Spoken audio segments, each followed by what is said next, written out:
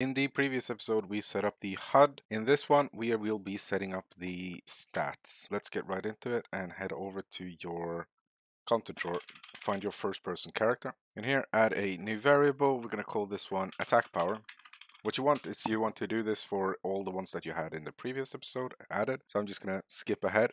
Once you got that, set it to a compile and save, and then set it to a default value. So I'm going to have like 17 attack power, 15 magic power, 4 defense, and just 5 on all of these, so they start equally.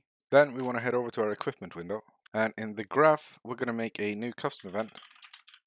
We're going to call this one update stats. Stats that we want to update comes from our widget from our HUD. We don't have a reference to that, so let's create a new one.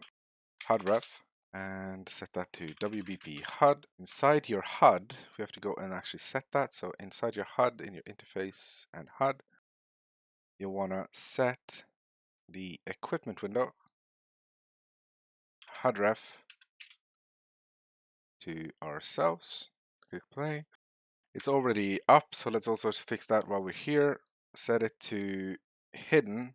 Head back to your first person character in your event graph, and just out from HUD ref here, we're going to get the equipment window and plug that into our visibility checkers. Compile and save, hit play, and it's there. Let's back into our equipment window and mess with the new function.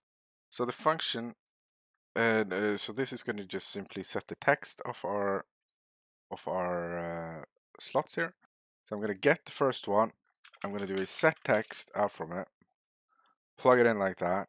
Out from text, you want to format it, and this is agility. So I'm going to do agility, curly brackets, AGI for agility. Click enter, and then I'm going to, from the HUD ref, get the inventory,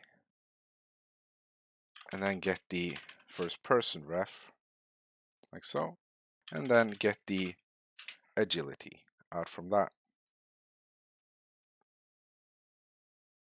I'm going to put the agility under there, and I'm going to do the same thing for all of the inputs that we have, so I'm just going to skip ahead for that as well. Once that is done, we are going to call this one out of the construct as well, and we also need to import some icons and stuff. So in the firstly, we're going to do a check for our HUD ref. So is the HUD ref valid? If it is valid, we're going into a sequence, and we're going to fuck with that in a minute. If it's not valid, I'm going to do a delay of 0.01. Plug it back in, and let's loop that until it becomes valid. From the final one, we're going to call our update stats. From our first one, so 0 to 1, so number 1, we're going to get all widgets of class, and we're going to get our equipment. So top level only has to be checked off. We're going to get our equipment slot. Do for each loop on that. Have we set up HUD ref variable? Nope, we haven't. So let's head over to our equipment slot. There we go. Into the graph, and let's set up HUD ref over here. Just keep this open, compile and save, because we're going to come back here in a minute. And for each of the loop entries, we're going to set the HUD ref to our HUD ref. Now, what we want to do over on then 0, we want to set some default variables for our slots. So what you want to do is you want to get your weapon slot, and you want to get the icon from that. Out from weapon slot again, you want to set default icon. We haven't actually set that up either, so let's head back to our equipment slot. Inside our equipment slot, we got our HUD ref now. We want to add a item, type master item. We want to add a default icon, texture 2D. Inside of your equipment window, out from weapon slot, you want to set default icon, plug that in, and then out from icon, you want to set set brush to texture, set brush from texture. The texture is the outgoing one from our default icon. Now, we don't have anything set here, so I'm going to, inside equipment, I'm going to make a new folder. I'm going to call this one icon, and I'm going to import from another project. So you can do the same as well. Okay, so I've imported the icons that I'm going to be using. The weapon icon is going to be the weapon icon. Yeah, there we go.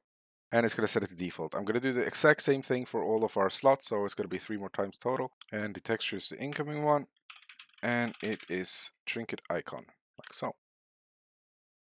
So we start, we're going to check if the HUD ref is valid. If it's not, we're going to wait for it. When it becomes valid, we're going to head over and set our default textures and the icon accordingly. Then we're going to get our equipment slots that are inside of our equipment window. And we're going to set the HUD ref, and then we're going to update stats. We're going to call this update/function. We're going to set all the text to be equal to the current stats that the player has. So if I can pause save and hit play, now we have our icon. Some icon is bugged, and that is our shoulder icon. So let me head over to that, and I haven't plugged it in. Pause and save. Press I. We got our stats showing, we got our icons showing, and in the next part we're going to be adding our master items, I believe. So stay tuned for that, and I'll see you in a bit. Bye bye.